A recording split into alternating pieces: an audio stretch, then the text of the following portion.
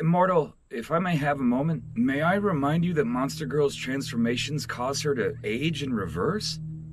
I know how my team's powers work. Then you must understand that this kind of training is hazardous for her. I've developed a simulation and... I can hear you, you know?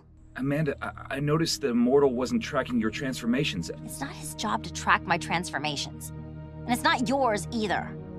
Logically, if there's a way to mitigate your lost time... If you get this controlling after one date, there's not gonna be another one.